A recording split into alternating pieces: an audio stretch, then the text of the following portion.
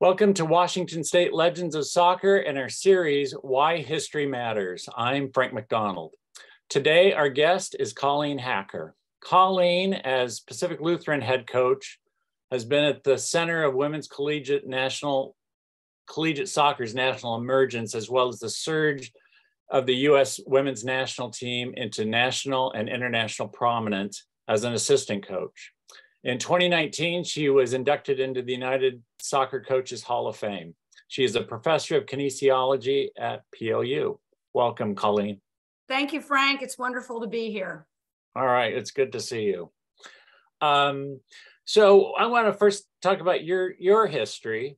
And you arrived here in Washington after great success in field hockey and basketball at Lock Haven. And then you became a quick study in soccer, starting the varsity program at PLU. So I know your gifts as a mental skills and performance psychology coach were sought by U.S. soccer and hockey. That's several sports. So what's universal to competing for championships for coaches and athletes to maximize their resources? Yeah, and it's rare, Frank, for people to start out with, in my view, the central question, because we start out with records and achievements and accomplishments, and it's like, yeah, that's like 5th, 12th, 20th on the list. Here's as succinct an answer as I can give, and I'll use my own language and titles. I coached intercollegiately both at University of Arizona, Division I, and PLU, as you mentioned. And I said for the entirety of those 17 years that I coach soccer players, not that I'm a soccer coach. And so my response to you is people first, the sport second. And that means that no two seasons are the same, no two athletes are the same, no two championships are the same, no two challenges are the same. For me, it's not programs, it's people.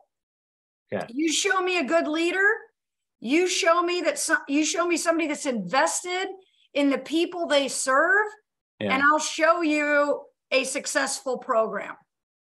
Okay. All right. Good. So when you're working with teams, and you talked about the byproducts, the records and the wins and so on, how do they set goals? How do you work with them to set goals? Yeah, I mean, that's like, here's this broad topic, and then all of a sudden taking one little pinhole about goal setting. If there's one thing that most coaches are doing right now, it's goal setting. I would respectfully say very few are doing it correctly. Honestly, although it's simple, it's not easy. I honestly, in short time, don't want to do make it seem like this is some quick or simple thing. There's a body of literature. My work is evidence-based, scientifically grounded. It's not based on, well, my experience or my opinion, or this is what I've done. I think we really need to move away from that. I don't care how successful the person is.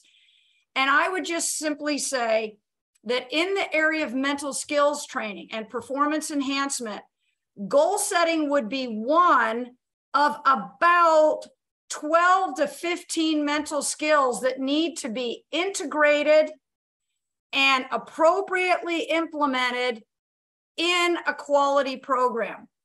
And for some coaches, they have that skill and expertise. Mm-hmm. For some coaches, they would be wise to seek out experts. That would be my response to that. Be careful. A little bit of knowledge is dangerous. And unfortunately, I'm seeing that too much in our sport. Okay, fair enough. When you began coaching at PLU, and there was relatively little women's collegiate history, or certainly not a national team at that point to draw upon. So Michelle Akers wasn't a household name, even in these parts probably. And there hadn't been a Division I program in the state at that point. How did you measure your first few teams? Yeah, great question. I do want to do, since it's history, I'm hoping that this quick sort of anecdotal reality of my life serves as, I don't know, inspiration or a thread of possibility for other people. Mm-hmm. I never played intercollegiate soccer. The university that I went to that you mentioned, Lock Haven University, didn't field its first intercollegiate team till 1994. I'd already coached 5 teams in the national championship final by then. We'd already won 11 conference championships till my undergraduate school got it. So I want coaches to hear, I didn't play soccer. And I'm just struck by how many people's bio is 90% of, and he was an All-American at and played for this. And it's like, I don't know about you, but my coach isn't going to be going on the field. Like, we keep talking about people's legacy and their playing careers. And I'm like, don't really care. I don't care. The connection of whether you're going to be a good coach because you used to be a has-been, and I don't say that disrespectfully. I joke it's better to be a has-been than a never was. So right. I wear my has-beenness proudly, but we don't care about your playing career. At least I don't. Yeah. And I want people to hear that I had no intercollegiate background in soccer. I was hired at PLU to coach field hockey. I'm proud to say my first year, 1979, was the first winning season in field hockey here in 13 years. Yeah. My second season, we qualified for the national tournament in only my second year, and then PLU dropped the sport. So congratulations, you qualify, you've done something nobody's ever done before, and there goes your program. So that became my impetus. I wanted something for girls and women. I wanted an intercollegiate experience because I knew how important it was. And I put my head up as a neophyte in the soccer world and said, you know what? It's soccer. And so I'm proud that I started the program at PLU. And what I've come to find out, as I've shared with you, Dr. Sean Latta, who looked at the history of women's soccer in the United States, we were one of the first intercollegiate programs. So I'm really proud about that. And it was from a place of love and passion for what sport can do, intercollegiate sport can do, good coaching. I'm just going to say it. I just feel like good coaches, honestly, Frank, and smarter people than me can disagree, but good coaches, I think, could coach any sport. That's my opinion. The X's and O's in basketball, a trained monkey can be taught that. The X's and O's in lacrosse, I mean, it's a dime a dozen. Yeah. Nobody doesn't know what a flat back four is. Nobody doesn't know what a diamond midfield shape is. Nobody doesn't know what a two front is. You get my point. Yes. And yet we talk about this stuff ad nauseum as though this were the holy grail of accomplishment. Mm-hmm. People first. Let me make a connection because I'm proud of this. And it's a history podcast, and we don't get to chat about this very much, but I'm going to make 2 quick points because I don't think people understand that. Okay. Yes, there weren't Division I programs. The good news is we had access to the best players in the United States as a result of that. Not good players for little old private liberal arts universities, not good players for the Pacific Northwest. One of the first players on one of our first national championship teams, 1988, is Sonia Brandt. Sonia Brandt held the Oregon high school scoring record forever, to be broken by Tiffany Milbrett, to which I say, any questions? I had the privilege and honor of coaching some of the best soccer players, some of the best human beings in the United States, not just in our little corner of it. Yeah. It's just remarkable. Only because it just came up at the LAFC game when LAFC won the Shield on the men's side in MLS. I'm proud to say that a Clive Charles coached University of Portland team has never beaten a Colleen Hacker Pacific Lutheran University intercollegiate team. I'm proud about that. So we played Santa Clara. We played University of Portland. We tied, or I'd like to say they came back and tied us. My final time going head to head with Clive, Millie was on the Portland team and Shannon McMillan was on the Portland team. That's who we were playing against. Yeah. I sought out the best matchups that we could possibly get. I think those are little known facts, with all due respect, in our state. It wasn't good for little. It wasn't good for early. It was good. Yep. Yeah. I'm going to get back to that in a sec, but when we visited over the years, and but this past summer we saw each other, and you leaned in. We were in a suite, and you leaned in and said, "This matters. You know, what we're doing matters." I think you're talking about legends, and that meant a lot to me. Tell me why it matters. Oh, Frank, I love that you heard. I love that you took it in. I love that you listened, because it was heartfelt. Legacy matters. History matters. You have to know who paddled the canoe before you got in. And I think we live in a culture where all of us somehow think that we've done this. Well, none of us have done this. None of us have done this. We all stand on the shoulders of those who came before us.